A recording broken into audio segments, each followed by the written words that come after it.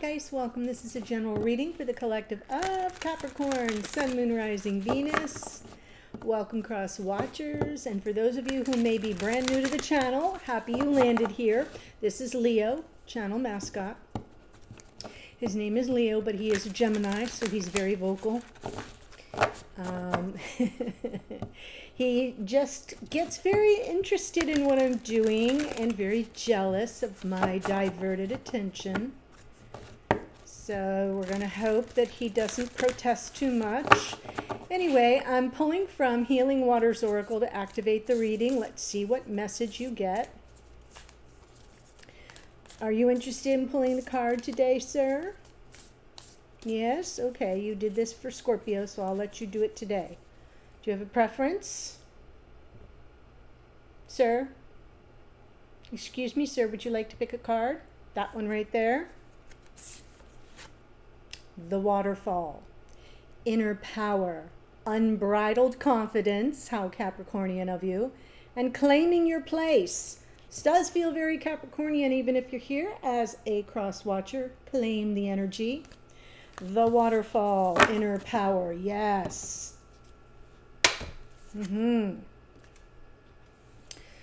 So the reason why I'm pulling from this deck is because we are moving up to the full moon in Pisces, so all that watery energy, and the full moons are always about release, but it's also, bye Leo, going to be a lunar eclipse, a partial eclipse, and those are, lunar eclipses are south node eclipses, and the south node is also releasing the past. So I love that you're getting a little inner power card, a little unbridled confidence, because it does take a little confidence to kind of dredge things up from the past. Some things are difficult to look at and face again and prepare to release it. I'm doing the Soul Contract Tarot spread today and for this whole series of readings. So I'll let you know what the placement of the cards means, and then we'll go back around with the clarifiers, okay? Here we go for Capricorn, Sun, Moon, Rising, Venus. The nature of your karmic soul contract, sure, can be about life partnership and, like, you know, the future, what you're building, what you want to build. Your main lesson, well, a lot of people are getting this Two of Swords, an important decision. You may be at a crossroads moment, but there's some kind of decision you have to make with regard to the future of this connection. If there is one, if this is the proper life partner for you, what you're already aware of. Wow, so Ace of Swords, you've been getting some, you're maybe an epiphany, maybe an aha moment, some truth that has been made visible to you or made clear to you. Shadow work still needed, maybe a little defensiveness, little resistance, or some sort of like this energy of your inner power, your unbridled confidence, something that you might need to do a little shadow work around to kind of step in for what you need to claim or what you need to push back on a little bit. Past healing you've already accomplished. Nice, because with the Knight of Wands, it could be that there may be some in and out nature to this connection, or there could be some part of this connection where you feel it's a little too impulsive at times, or your person might be, and so you've already accomplished some healing around that. Again, we'll get more details from the clarifiers. The final step of the healing journey here that will signal you're ready to either cut cords in this connection altogether, or that there's some healing in this aspect of the contract that we're good, and then you can step up to the next phase of the soul of this particular soul contract. So in other words, kind of getting out of your own way, right? So when you're no longer, you know, stuck in a prison of your own making, where you overthink of everything, or you second guess yourself, or you fall prey to self-limiting beliefs, right? Yeah.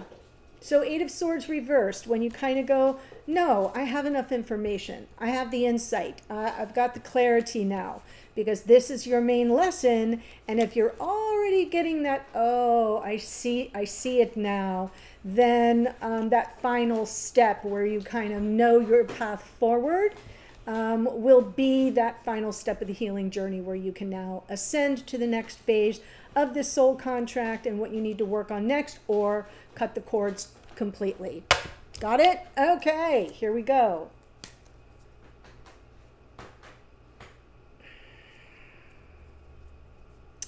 I bought him this little cart, like a kitty carrier on wheels, because I have a back problem, and so he's getting heavier.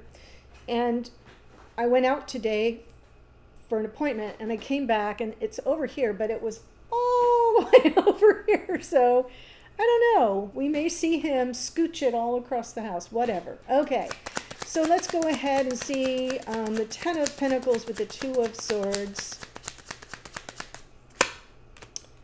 Page of Wands, a Strength card, Five of Wands. So what's happening here, as I'm seeing it, is there's tension or conflict. Maybe this person may not be taking things as seriously as you feel. Right? Like, in order to kind of imagine a future, imagine life partnership, if that's the soul contract. And we're dealing here with Page of Wands energy, which is fine if that's, you know, where you want to be. But because I'm seeing the Five of Wands from the bottom of the deck, and for those of you who are new, you know, the bottom of the deck cards are what you can't see. So it's either in your psyche, right, an unconscious awareness, or it's playing out behind the scenes. Either way, you know, there's tension there that you might not be able to see clearly, or maybe you're starting to see clearly now. So you have this important decision to make. Is this person really someone that is likely to be invested in the long haul? And the Strength card is about how you gather up your strength, your courage, and your confidence to overcome that tension, overcome those arguments, overcome that disagreeable energy or that inner conflict. Okay, so that's the general energy that I'm seeing here for this particular soul contract that I'm reading about. If that is speaking to you, let's continue. What you're already aware of, Ace of Swords. Ten of Pentacles, Ace of Pentacles, Nine of Pentacles. So the Nine of Pentacles underneath, this person sort of makes, well, I'm saying her because it's a feminine figure in the card, doesn't have to be a feminine, doesn't have to be a woman. Kind of makes her way through the journey here on her own. So she represents the single person in the tarot. But she's confident and she's self-sufficient. She kind of, you know, she knows how to manifest her creature comfort. She's independent, she's autonomous, and she's okay with that. So that's on the bottom of the deck. But what you're seeing clearly now is, well, you know, in order to kind of envision this future, I got to have an offer, right? Like, I have to have this sort of, this Ace of Pentacles would represent the beginning. You step through that little archway, and if you're looking visually, you step through that little archway, and you keep moving on the path, and there's the archway as you get up close, right? So we go from the Ace, where we begin, and we land down the road in Ten of Pentaclesville. So it's like you're seeing, well, to get there, we got to start someplace. So sometimes the Ace of Pentacles is a new beginning, but in this case, it's looking like I need an offer. I need someone to either, you know, whatever it is, right?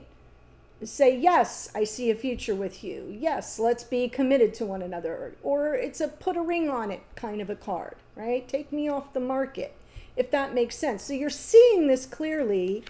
It's something you're already aware of, which is why your main lesson here is about making a clear decision about the nature of this connection and this person's readiness, willingness, interest in availability for, however you want to say it, for that kind of a connection here in 3D.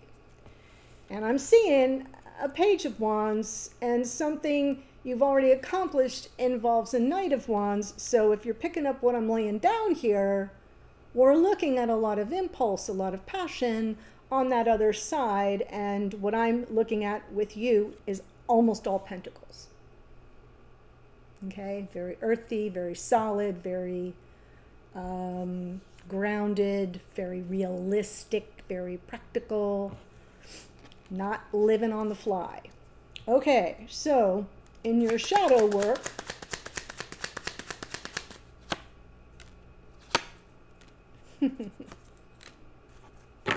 we do have in that unconscious awareness realm the Six of Pentacles, another Pentacle card, which is the mutual investment, the reciprocity, the equal give and take. We're both invested 100%, 100%. So that's kind of something that is your goal, we could say. That's the agenda. But there's something here you may be struggling to take a stand for. And it is about the fairness, the balance, the, like, what's the truth here? I need something that kind of comes in that feels balanced and harmonious and fair, and equal. And this is also equal give and take. It's even more than equal give and take, but we'll start there. And then we also have the High Priestess, and the High Priestess is about, you know, what's your intuition telling you? And I have a feeling that if you're at all struggling with stepping forward to claim what it is that you want or you need or you desire, because those are the words for wands, it may be because your intuition is letting you know that, I don't know that that's where I'm going to land. If I speak up and I get shot down, or I don't hear what it is that I want to hear or need to hear. So that's your shadow work. That's your mission, if you choose to accept it. So let's look at the past healing already accomplished.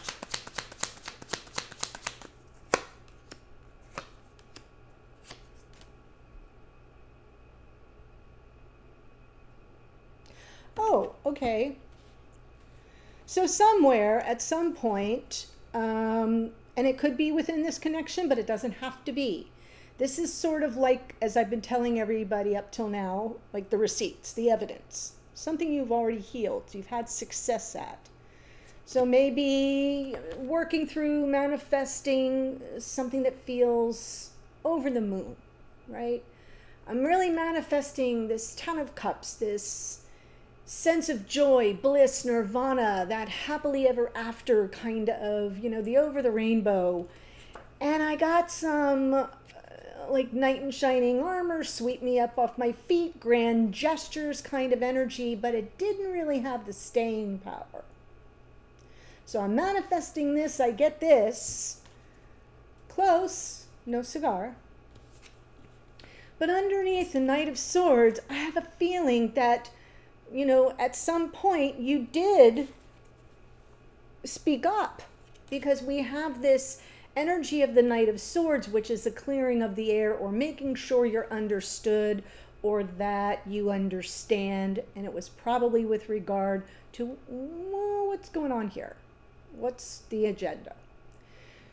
So because I'm only pulling a certain number of cards, what I'm interpreting here is that you got real close to manifesting, but it fell a little short, but there was some measure of clearing things up so that you could walk away with your dignity intact and some measure of healing around it. So it wasn't an epic fail or disaster. Okay, so those are the receipts that give you a little bit of a hint as to how to, navigate your own shadow work here. Because what you're struggling with at this moment is you kind of have a sneaking intuitive hint or hit that you're not dealing with somebody who's got the vision of the kind of future that you want. Okay?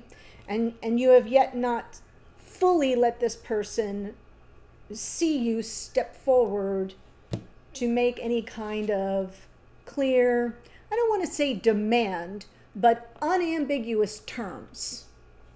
Right? Seven of Wands, like, nope, I'm not interested in something light and frivolous and, you know, as my sister would say, cheap and cheerful. Nope, nope. I'm interested in something more long-term, more long-lasting. So that's why you really need to focus on that shadow work, because you do have evidence that you can take that kind of stand and make yourself clear. And if it doesn't go the way you would like it to go, you're still standing, tall and proud. So let's see this final step on the healing journey.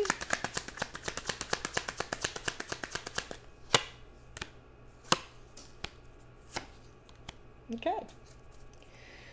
So almost as if you release yourself from the overthinking, from the self-doubt, from second guessing, from self-limiting beliefs, the Two of Wands, getting very clear about the paths before you and what you really want. This is sort of making the decision, right? And twos are always about choices, but this too is a thought process, okay? The Two of Swords is more of I have a decision to make, and I have to get clear about the motivation, right? About the meaning and the purpose of this decision and how best to proceed with making the decision. Here's my shadow work. How do I approach what's really important to say, right? How to lean in from a place of power and confidence. Got it? This too is about, okay, now that I got that, what do I want? What path do I choose now as I move forward on this journey, unencumbered by all the overthinking, okay? And it's like the message here is, and you've heard me say it before, well, the journey of 1,000 miles begins with a single step. You're just going to put one foot in front of the other. You're going to choose a path which is most likely to get you closer to what you really want. And then you're going to set in motion, take the actions that will back up those intentions. You're going to do the work. Okay, Eight of Pentacles. And it's also a message of that this connection will take work. That if you're clear about what you want, and this person has, free will, and it may require that you both have to take one step at a time, one baby step at a time, and work through it step by step. So that's what I'm seeing for you, Cap. It's an interesting reading, not surprising. And so what I'm going to do is take it to the extended, and I want to see it, see what your person, I want to get inside their head a little bit, but from a different point of view, because if we're dealing with kind of Page of Wands, Knight of Wands, possibly that might not be them, but let's just say for giggles that this is somebody who's operating more from the pleasure principle and impulse and passion instead of what you are looking for, which is, no, that's all fine and good, but like, I want some stability, and I want something that's going somewhere. Let's just start with that. So let's look at their perception of you, their feelings for you, their intentions toward you. What do they get from you? What do they receive from you? Their physical fulfillment level with regard to this connection. And if you're not in close proximity to each other, then it's more about the chemistry, right? And where's the whole thing going from their perspective? Okay, so that's what we're going to do in the extended. The links to that are below. There are 3 ways to access the extended. You have option 1, option 2, option 3. So when you scroll in the description box below, make sure you look at those options, and when you click a link, just take a hot minute to read about it so you know what you're signing on for. If you're interested in a private reading, I do those too, and there's always a link that you have to scroll a little bit to, and it'll take you to my booking page and you can read about that. I'm going to give you the astrology, but before I do, if you've been enjoying the readings and they've confirmed something for you, they've spoken to your situation in an uncanny, you know, pretty accurate way, and you haven't yet done so, please subscribe below and give me the opportunity to stay on this platform and do the thing I love to do most, which is to bring these messages to those of you who are kind of at home scratching your head saying, what is happening? Because that's our energetic exchange. I bring you these messages for free. You click the button that says subscribe for free, and that's what we have going on here. The extendeds are an option, private readings are an option, but what we're doing here together is my way of paying it forward and of serving. So I'm thanking you in advance. Okay, here we go. The Strength card is Leo energy. The Page of Wands is Aries, Leo, Sagittarius. The pages are always all the elements. So Aries, Leo, Sag, Leo. We have some Virgo energy in our Nine of Pentacles. Justice is Libra. The High Priestess is the Moon, which rules the sign of Cancer. The Knight of Wands is Sagittarius. The Magician is Mercury, which rules Virgo and Gemini. We got Gemini here in the Knight of Swords. And we have the Page of Pentacles is Taurus, Virgo, Capricorn. So that's what I have for you with the waterfall. Inner power, unbridled confidence, claim your place. That's what this card is. Claiming your place. In this connection and for the future you seek, desire, deserve. Yes. Gosh, I should title this reading, Claim Your Place. I'm headed to the extended. I'll see you there in a second. Bye for now.